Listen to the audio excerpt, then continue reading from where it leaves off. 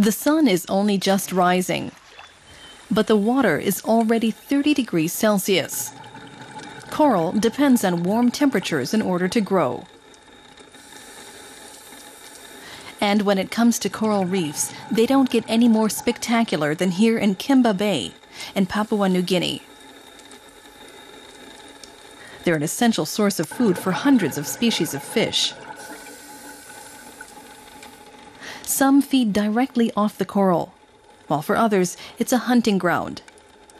It's a highly complex ecosystem. Kimba Bay is an officially designated marine protected area.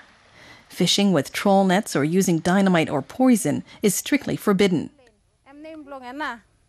Conservationists explain the dangers facing the reefs. Okay, they have an importance of why they're being found here. Now, if you look at the... Every Saturday, Lorna Romaso takes school groups to the beach, where the pupils collect the trash that has washed ashore. Who threw this bottle overboard? Where did this plastic bag come from? Estimates put the amount of trash that ends up in our oceans each year at over 50 million tons. Most of it degrades extremely slowly. Well, plastic bottles, they're actually probably 70, 80 years to break down. Cigarette butts, people always take for granted cigarette butts, and after they have a cigarette, they throw it into the sea, 10 years. Okay, bottles, the SP bottle or any type of bottle, 100 years. Oil, it might never be able to break down. Lorna Romaso works for Mahonio Nadari, which appropriately enough means guardian of the sea. Yes. The organization also runs tours of the interior. The youngsters learn how large sections of the rainforest by Kimba Bay have been felled and replaced with gardens and palm oil plantations. This leads to erosion and can ultimately suffocate the coral. Okay, so it's an extra knowledge Nick is giving you again. The reef needs sunlight and the water needs to be clear. So if there's been too much heavy rain and the rivers start bringing down all the sediments onto the reef, it ends up blocking out the sunlight for the coral polyps in order to get the sunlight to make their food, to photosynthesize.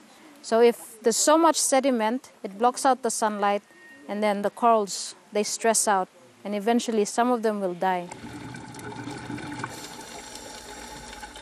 There is universal agreement among experts that we are still only scratching the surface when it comes to coral reef research. We know more about the moon than about the oceans that cover over 2/3 of our planet.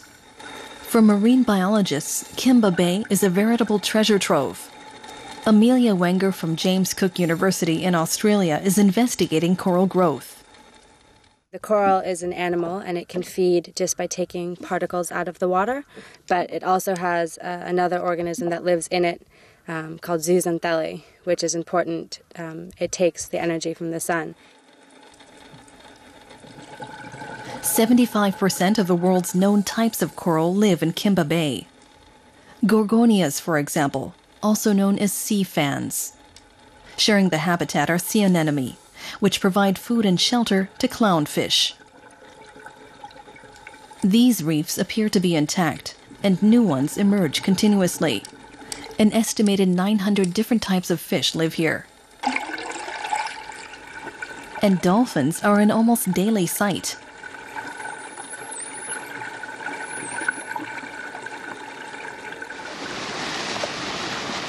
Kimba Bay is part of the Coral Triangle, which spans the tropical waters of the Philippines, Indonesia, Malaysia, the Solomon Islands, and Papua New Guinea.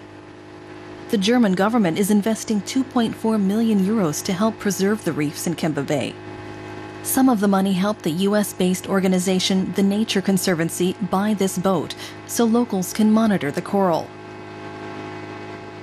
We are training the local people on doing the monitoring themselves. So they go out to their locally managed marine areas, and they are using the boat to train on how they can monitor their mangroves, their coral reefs, and their fish, plus other invertebrates like sea cucumber. These are the things that they depend on for an income. Coastal residents have been involved in the project from the outset. The coral reefs are part of their habitat as well. And in Papua New Guinea, local communities are the marine resource owners.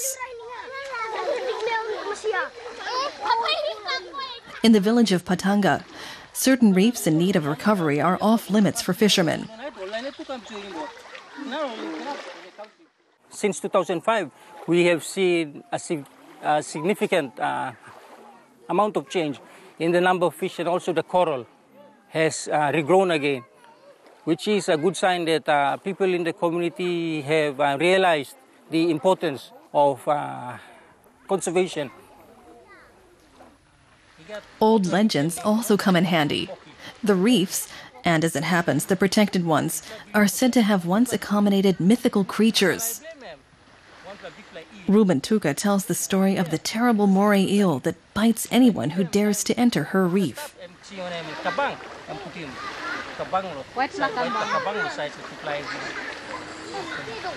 Such stories will be remembered and passed on by the next generation.